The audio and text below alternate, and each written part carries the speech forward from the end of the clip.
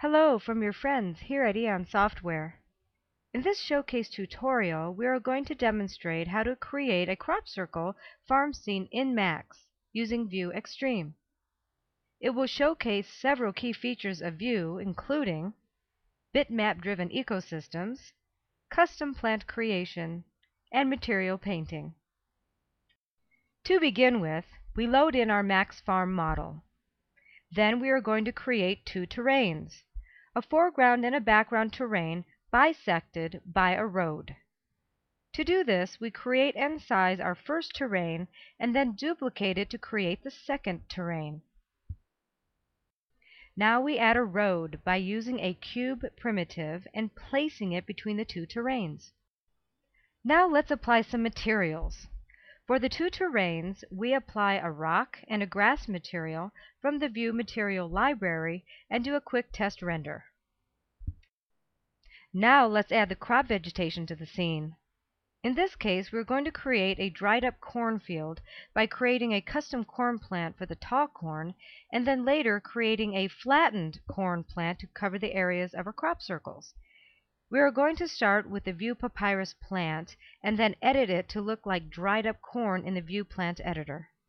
First, let's modify the plant stalk material and give it a more dried up yellow appearance. We do this by editing the color gradient assigned to the plant stalk. Now let's adjust the plant leaf material by using a procedurally driven color function inside the View material function editor. This will change the color of each leaf slightly according to the position of each cornstalk object, giving us a nice hue gradient across the field. We can adjust the basic shape of the plant in the View plant editor to make it look more like tall corn by playing with the various parameters such as length, diameter, and droop. Let's do a quick render of our new corn object and then save it as a new plant. Using our newly created corn plant, let's create a flattened version by adjusting the plant parameters and then saving it out as a new plant. Now for the fun part. Using our new corn objects, let's create the cornfield. We select the first foreground terrain and then create an ecosystem layer using our tall corn plant. We set the ecosystem to use aligned instances to create a corn row effect, and then we will add a bit of color variation to the entire ecosystem. Not too bad, but we need to create a clearing in the field for the area around the farmhouse. We can do this quite easily by creating a hidden cube which will serve as the farmhouse boundary, and then adjusting the ecosystem by telling it to decay near the objects. This will create our clearing. Looks pretty good. Now let's create the crop circle clearing by using a bitmap to drive the actual location of the corn in the field. So we go back into our ecosystem and then load in a Photoshop bitmap pattern into the ecosystem density function.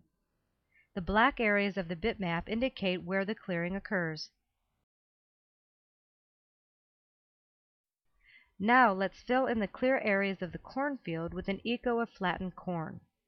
To do this, we just add an ecosystem material layer to the cornfield and drive the population with the inverted density map.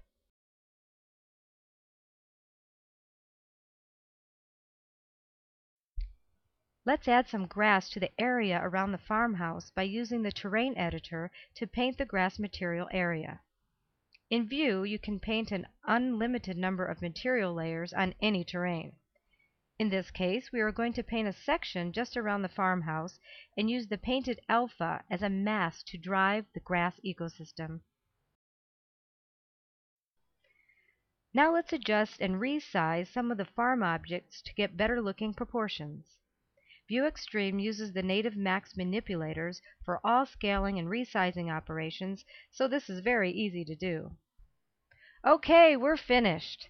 For more information, please visit our website at eonsoftware.com or visit the forums and galleries at cornucopia3d.com. Thanks for watching.